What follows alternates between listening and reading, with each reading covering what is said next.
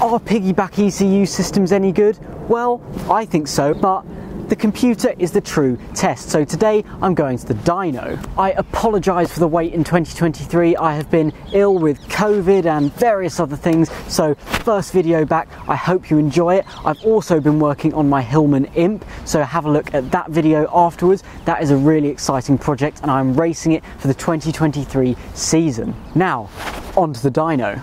I'm here at SRD Tuning with both of my Yaris for episode 2 of the Power Upgrade series. So here is my kart going on to the dyno. We're going to baseline with this to see what they actually come out of the factory at, because a lot of people have been getting 270 out, them more, so there's a wide variation. So we're going to dyno that and get a baseline, and then we're going to work out what the best setting on the DTUK Box is here. Hoping to get 320 out of it, so yeah, optimistic, and let me take you into the dyno.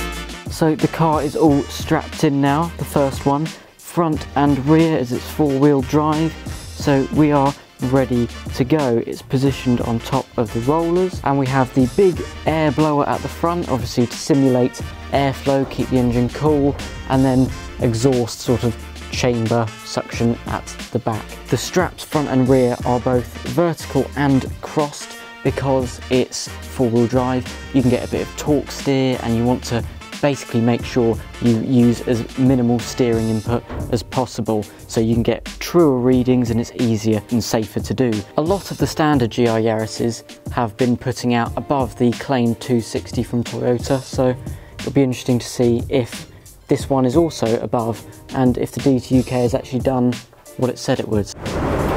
All the fans and blowers are on and significantly louder than my car, hopefully not louder than the other. Cabin crew, doors to manual, we're locked down, strapped in. Oh, the wheels are moving. I didn't even realise I missed that. Now, before we get started, it's also important to understand the two different types of horsepower. You have the horsepower quoted most often by manufacturers, which is the more impressive horsepower at the crank. That's without drivetrain losses. So drivetrain losses is through your gearbox, as it goes through the hubs, as it goes through the wheels, and what we're measuring is horsepower at the wheels. Now, most people will say, as a rule of thumb, you lose around 15 to 20% of your horsepower in drivetrain losses. So what I'm going to do throughout the video is I'm going to add 17.5%, the sort of midpoint of the extra horsepower, so you get a figure that you're more used to. Generally, when people say I've got this much horsepower, they're talking about at the cranks, not at the wheels. The horsepower at the crank is also the sort of true horsepower. It's what the engine is actually producing, and then of course it's lost before the time it gets to the wheels and gets down onto the tarmac. So that clears up that disparity in what people are thinking.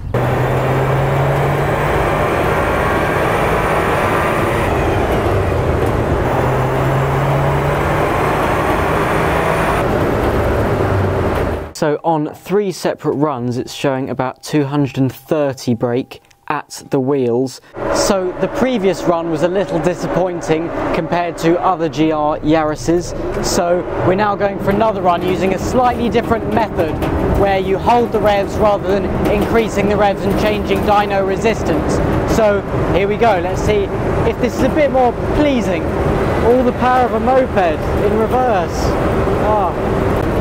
So we've just taken the air filter out and this is our last attempt. Come on, come on, come on, come on, come on, come on, come on. Come on! Oh. The air filter did make a difference, but now here comes the one that I have more hopes for. So that's our baseline, we know what the standard one does. So now on to the other one, which has intake, OPF delete, Miltech OPF back exhaust, and the DTUK tuning box. Here it comes, on to the dyno. So before we get started, I thought it's important to understand what the hell I'm talking about when I'm talking about different programs. So let's look at the pad here. In the middle you have P, you have 1, 2 and 3. These are individual modes as a whole. These are your 3 main settings. So you have sport, you have dynamic and you have efficiency. Those are the 3 main modes, and within those 3 modes you have -1, 2 and 3, and +1, 2 and 3, and of course +3 being theoretically the most power, and P1 is meant to be the most powerful setting overall. But every engine is different, and that's important to understand. So in theory, P1 +3 is the quickest, but keep watching to see if that's what we actually found out to be true. What you'll see is for each individual setting we tried out, we did 2 or 3 runs, and what I was amazed by, just by spending time at SRD speaking to the tuners and the people that understand ECUs really, really well, is how much they talk about ECU learning. So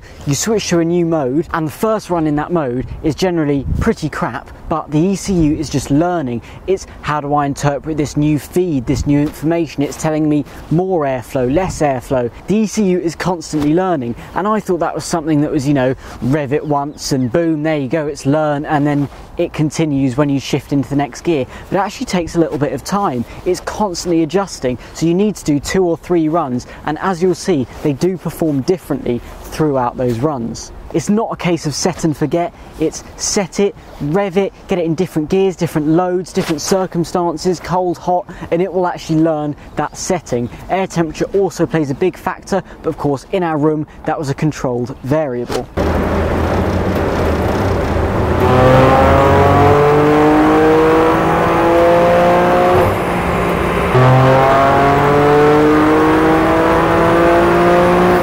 So I've just changed the setting on the DTUK Box to P1 +2. So in theory this is meant to be less power, but really think of it as just a different mode.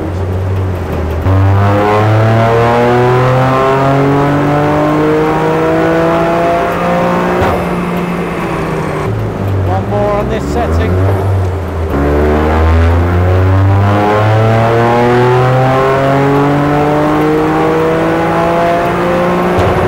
As we reduce the settings on the DTUK, theoretically, the power's actually increased. So I'm now trying program 1 +1.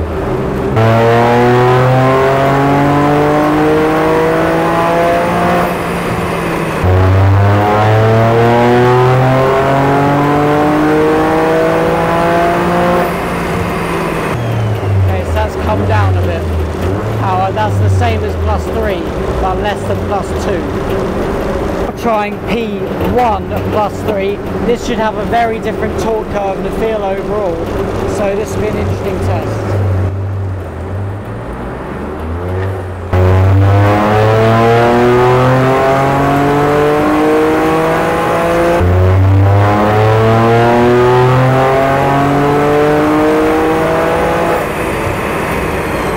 Less that time.